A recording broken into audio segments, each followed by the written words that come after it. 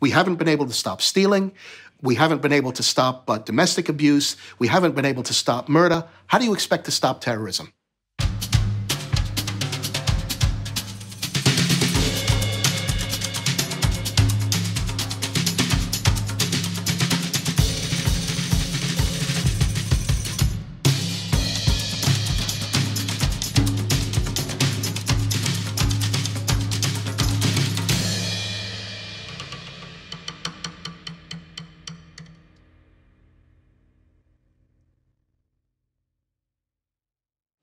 Mass murder's a crime.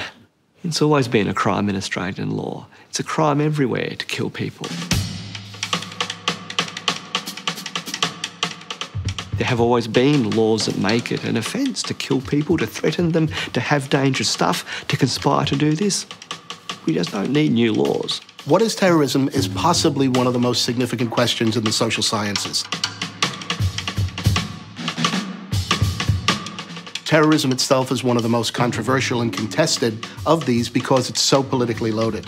I would define terrorism as political violence against civilians, but Australian law defines terrorism as political violence. And that's the difference between me and Australian law, and that's why I don't like it. It's a really good question, how to define terrorism. Famously, we've always said one person's terrorist is another person's freedom fighter. The idea that one person's terrorist is another person's freedom fighter, I think is actually quite true.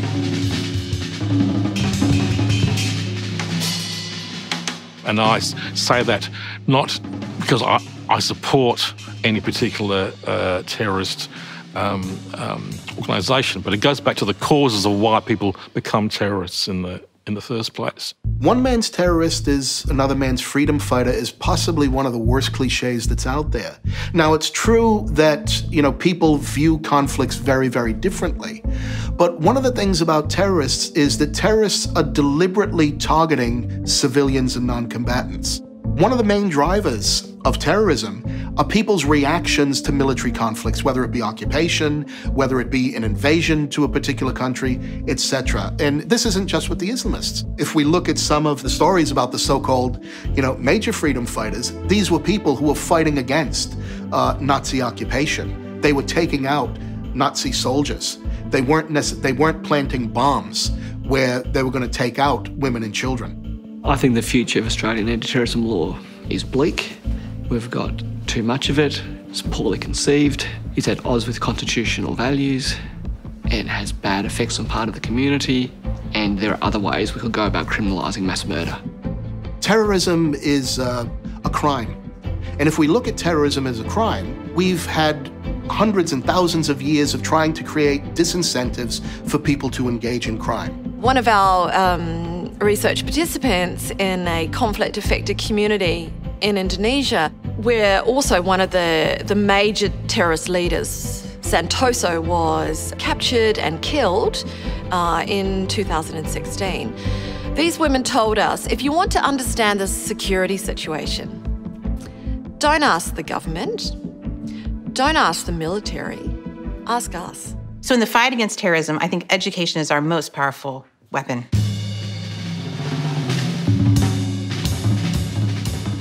Men or women might be involved in a terrorist network, and so their children will then go to that school that is funded by that terrorist network, and they will receive the curriculum that is mandated by that type of school, and so that's the education that the child receives, and that's the community that they're around. With a team of researchers in the Centre for Gender, Peace and Security, we've been really interested in exploring the gendered nature of terrorist violence.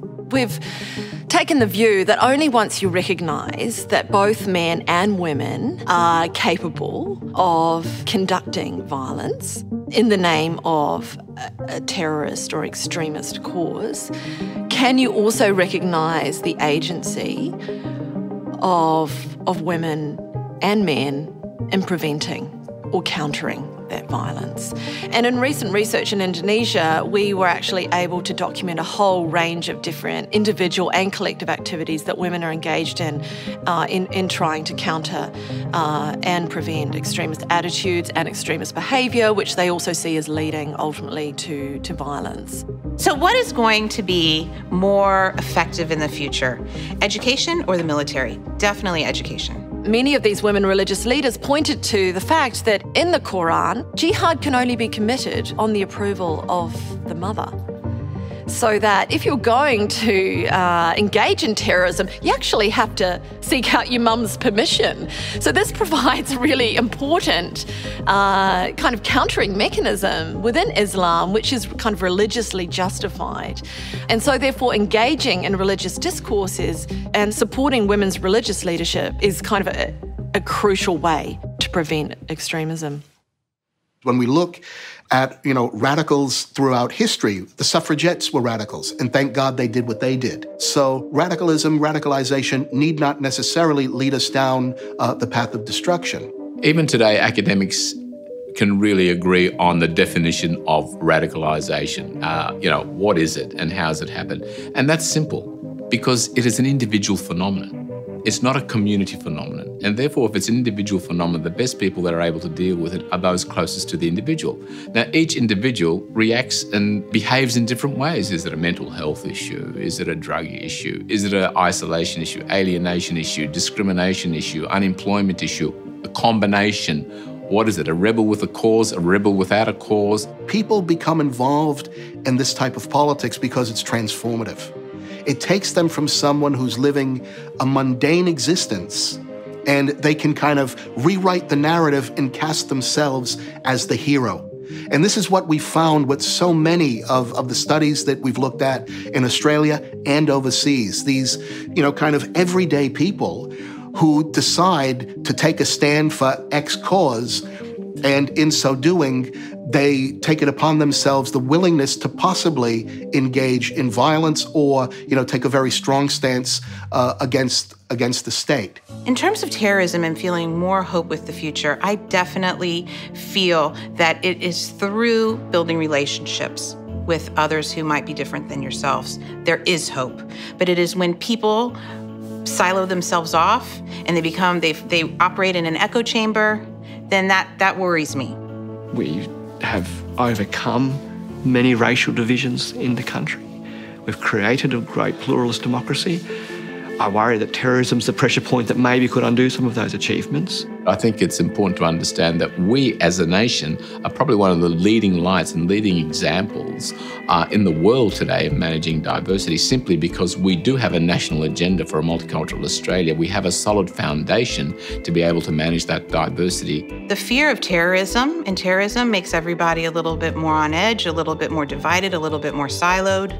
People tend to stay within their own networks. They don't reach out a lot. They're not interested in interfaith dialogue. They're not interested in community building. And so I think it brings people into kind of tight circles. Terrorism is having an effect on our local Australian Muslim community, but not only in Australia, and that's a worldwide phenomenon. What I can see here in Australia, though, is that there's a very proactive engagement with the Australian Muslim community and the wider community to dispel those myths and to dispel those fears through a whole range of interactions and work that's happening. And I think that's a very positive sign. We have a great deal of outreach from our centre, and our basic motto is that you can't understand terrorism or ways in which to combat terrorism from behind the desk. The really exciting thing about doing research in a social media age means that we have a huge opportunity to not only influence opinion leaders and policymakers in Australia, but we also can influence opinion makers and policymakers all around the world. But sometimes that distance, that stepping back is important because that creates the space and the breathing room to think about new things and to explore new ideas.